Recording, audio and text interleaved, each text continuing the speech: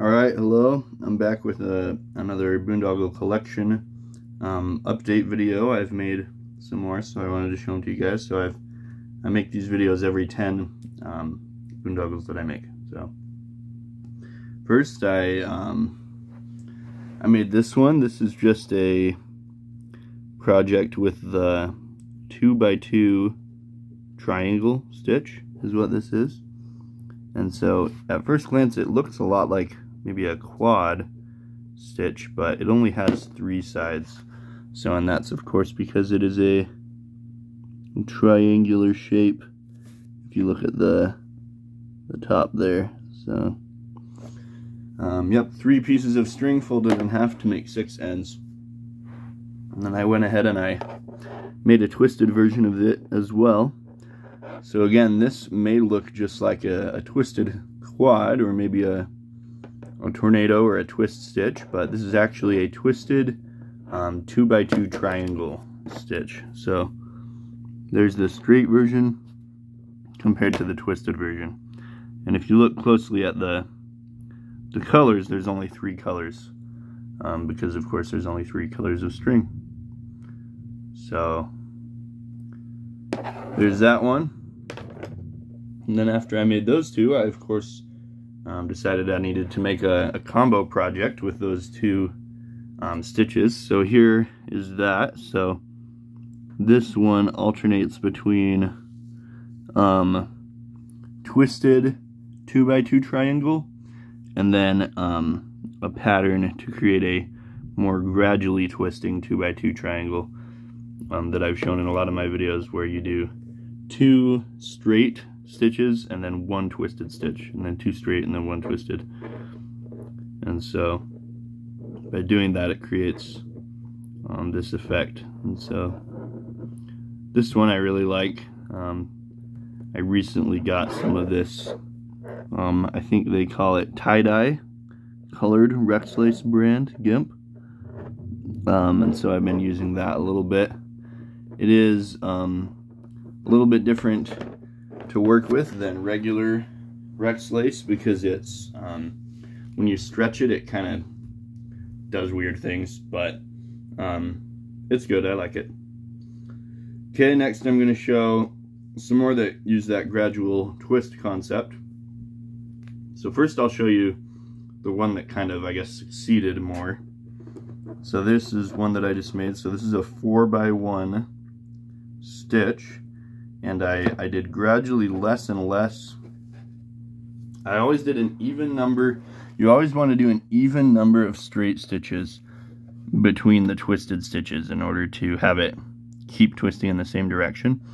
And so I did gradually less. I started here, obviously, and then I did gradually less and less straight stitches between each twisted stitch until in the very middle you can see I did just a straight up 4x1 twist for a little bit, and then I followed the same pattern of the same number of stitches all the way to the end here. So I think I went 10, starting at the beginning, I went 10 straight stitches, and then 8, and then I did 6, 6, so 2 6s, then I did 3 4s, it looks like, so 10, 8, 6, 6, 4, 4, 4, and then like 2, 2, 2, 2, and then the middle section, and then that same pattern but reciprocated.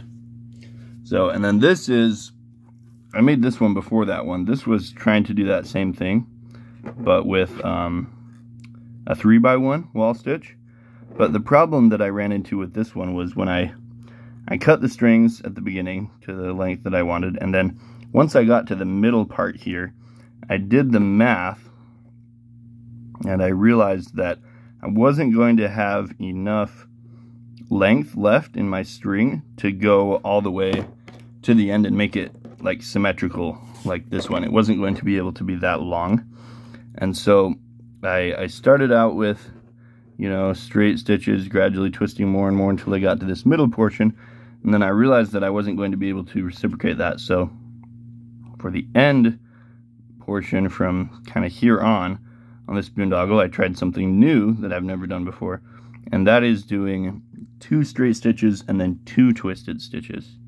So that's what So this right here is what it looks like when you take a 3x1 and you do 2 straight stitches and then 2 twisted stitches.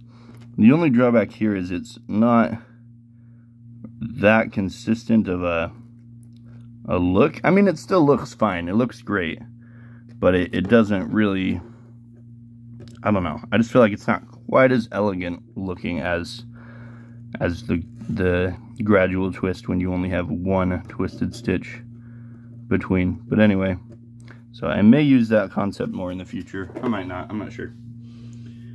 Okay, next I want to show you this this one. This is a smaller one. It only uses 4 strings, but this is a square stitch combo project. So it starts off with the square stitch, but then it transitions into a square stitch that has kind of triangle stitches instead pasted on there. So it creates this kind of, I guess, eyeball or football shaped stitch. So anyway, it's like a square stitch but with 2 points on 2 of the sides, and then it continues to alternate back and forth between that and square stitch. So here's that one. Alright, next I'm going to show this one.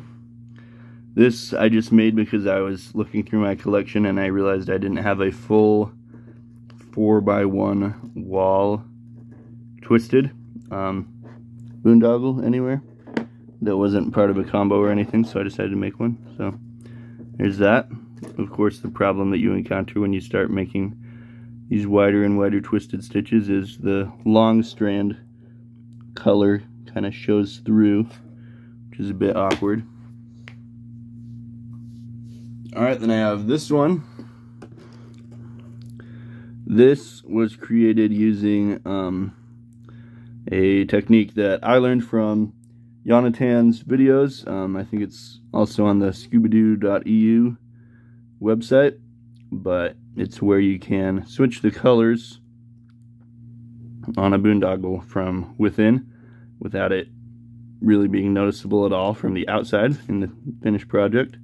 So it's a really sleek technique because, of course, as far as shape is concerned, this is just a big long quad stitch, when in reality how this is created was by alternating between doing 1 quad stitch and then 1 special stitch that's like a quad stitch but with like a rotated square in the middle. That's kind of hard to explain, but there's a video about it that Jonathan made that's really good. So a tutorial video.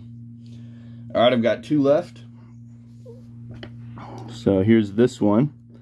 This one I would have liked to make a little bit longer, but ran out of string. So this is another unique shaped boondoggle that's I've never really tried before until now. So this has a total of 9 strands that you work with. So because it's an odd number of strands, of course I wasn't able to do a normal traditional starting stitch with each strand folded in half, but as you can see, the end result, the stitch is shaped, the way I would describe it is it's like a hexagon stitch, but there's another strand lengthening it out in 3 places, so it ultimately makes kind of like a triangle. But anyway, so I'll show you. There's 3 kind of concave sides to this. So here's one side, here's the second side, and there's the third side, and then we're back to the original. So it's kind of how this works. If you have any questions about how to make any of these, I'm probably not going to make any tutorials myself for any of these, just because tutorials already exist on the internet for pretty much all these. So I'll just, if you're wondering where to find it, you can comment and I'll probably reply. But here's the last one that I was kind of saving for last because it's the biggest. So this starts out with a 4x4 twisted stitch, and then keeps alternating between that and also these portions where there's a 2x2 tornado stitch in the middle with 2 square stitches on the outsides, and I made these split sections kind of perpendicular, I guess, to each other. And I believe I cut each string to a length of 4 yards.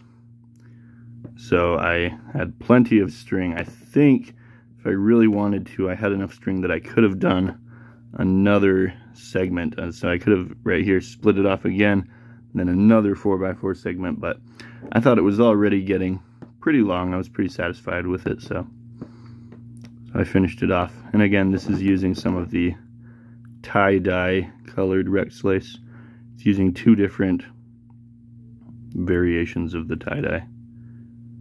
One is kind of a greenish and the other is kind of a blue.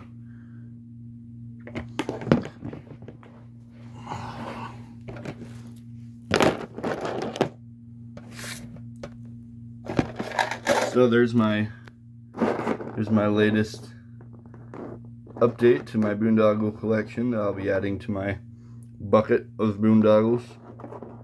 So thank you for watching.